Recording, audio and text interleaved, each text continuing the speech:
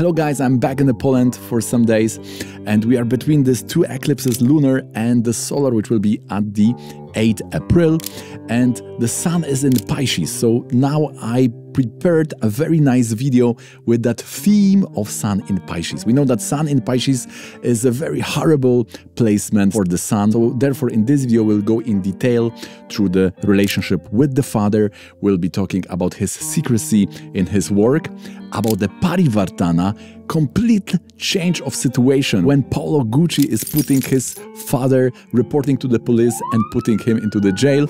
We will see how this is reflected in his chart. We will be talking about the kapata yoga, which is the being cheated or being the cheater, and also at the end we'll be talking a little bit confirming that the Navamsa is right with the timing of the first and second marriage. So now let's start with these points. So if you have sun in the Pisces in your birth chart, in your natal chart, maybe you need to check the houses which are also related to sun, like for example, first house, which is about the health, fifth house about authority, or the ninth house about the father figures and things like that. So also today we would have the birthday of Paolo Gucci, and as this is the same day, he also has the sun in Pisces. And there was a big drama related to the father. There was also this movie recently, The House of Gucci, I think, when the whole story is nicely depicted. If we look at his chart, he is the Sagittarius Lagna, so the sun here will not only show the father from the nature of the planet point of view, but also sun is the ninth lord. So for the man, father is the ninth lord. For the woman, we have to check the fifth lord for the fathers. And we can see immediately that the sun is not only affected by the being in the Pisces, but also by the fact that it is with the Rahu, which is the dire enemy of the sun, and is also with the Mercury debilitated. So we have a big drama, big problem related to the father. To make this thing complete and holistic, we cannot forget about the level of Charakaraka. And the father is depicted by the Pitru Karaka. Then you need to find the planet in your chart, which is PIK. This will be the planet which is depicting the father on the soul level. We call this level Charakaraka.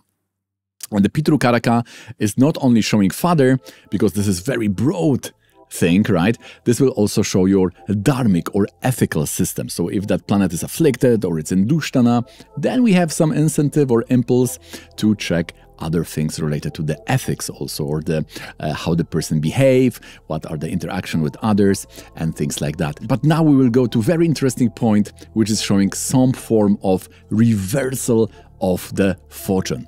The story goes that first of all, he tried to do some secret business, hiding this from father and uncle, and you can see that 10th from the moon will be the Aries. Aries is loaded by the Mars, 10th house from the moon. It's most important point for the career life. And Mars, which is the lord of 10th from the moon, is in the 8th house of the secrecy, especially also with the moon, right? So we can see that the person career life will have a very strong feature of being secretive. There will be something not visible to the human eye. This could also involve, for example, borrowing money from someone, so our family doesn't know about this, or this can show that one is earning the income or getting the income from other sources which are only known for the person who is doing that. This can also, of course, show working for some kind of secret or detective related organization. So in all those type of job, there will be very strong 8th house indication related to points of career life. But what was going on in his life is that first he was fired, totally removed from the company. He couldn't do anything under the sign of Gucci. He was totally we could say rejected from the company. The people who were working there, they even were forbidden to contact him. It was to such an extent. So he developed a very inimical relationship with the father, but then somehow with the help of the cousin, he could overpower the father, and he reported the father to the police because of the tax evasion, and because of that his father went to jail. So we could say that he put his father to jail. And then he sold his shares, and he totally took the power of the company. And we can see that first, 10th lord, there are two 10th lords, right? Sagittarius Lagna, 10th house is Virgo. Virgo has two lords, Mercury and Rahu.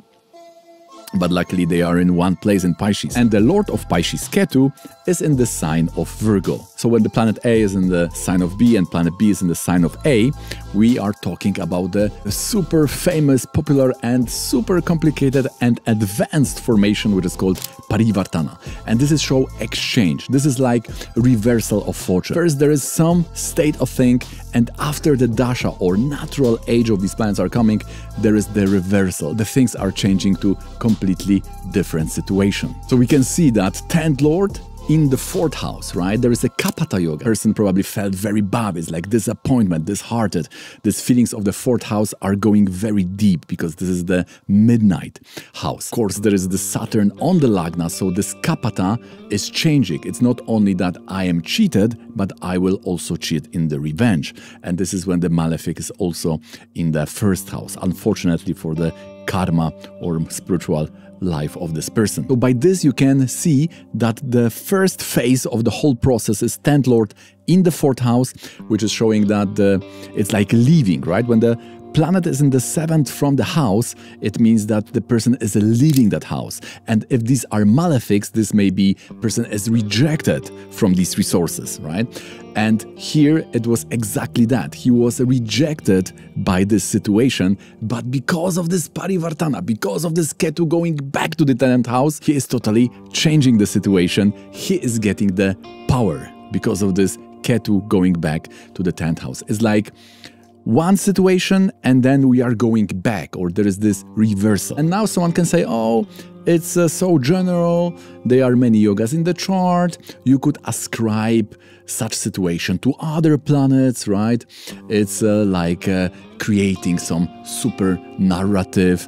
We can create any narrative, it's just like illustration, it is not recognizing the facts, it's just some kind of meta narration to or bringing the meaning, right? The meaning could be any type of meaning, whatever fits you. But the counter argument are the dasha. If this process is related to this parivartana, also the planets which are working at that time will be related to that yoga. And you can guess the antardasha in the normal Vimshotri, because this was involving the whole family, bunch of people. This was very popular event. It was Ketu and Mercury Antardashas.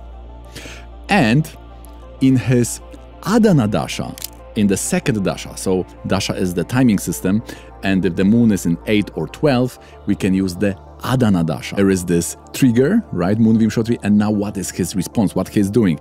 And the Dashas of this, overpowering the father and putting the father in jail, it was a Moon Antardasha and Mars Antardasha. And we remember that the moon was the Pitru Karaka in the 8th house, in the Marana Karaka Sthana. So very bad situation related to the father. And what is interesting, in the Navamsa, we have this moon and Mars in the 11th house of punishment, and Mars is also 6th Lord. So 6th and 11th, according to Jaimini, author, are the planets of punishment. So we can see that not only he was punished by the father very much, but also because of other drishti on this Navamsa, it's quite advanced. He's also the punisher, we could say. He's also punishing his own father. So it's very extreme situation. Therefore, I thought we can discuss this when the sun is in the Pisces, because this whole scenario, this whole story is very much showing that both 9th Lord and the sun are in the Pisces, and the person had so extreme relationship with the father. He reported him to the police and put him in jail. By the way, he was also in jail because of the child support problem. We can see that his Atmakaraka in the Navamsa is in the 2nd house. When that happens, there is the risk of jail. And this was all related to the also his affair. And we can see that he was married, the 2nd marriage, it was in the Mercury. In the Navamsa, we are timing the 2nd marriage with the 2nd Lord, not the 7th. He was married, the 1st marriage was in the Venus Antardasha, so it's 7th Lord. The 2nd marriage was in Mercury, and Mercury is with the 2nd Lord in the Navamsa. So the timing of the 2nd marriage is the 2nd Lord. So the Navamsa is right, 10th Lord is the sun, so the money from father. From 10th to Lagna is 4th, so it was properties, it was also things related to clothes and things like that, all also very much related to the 4th house. Okay, guys, so that's gonna be it for today. I hope you find this interesting and informative. If you do, please don't forget to hit that thumbs up, join our Discord community for one-on-one consultation.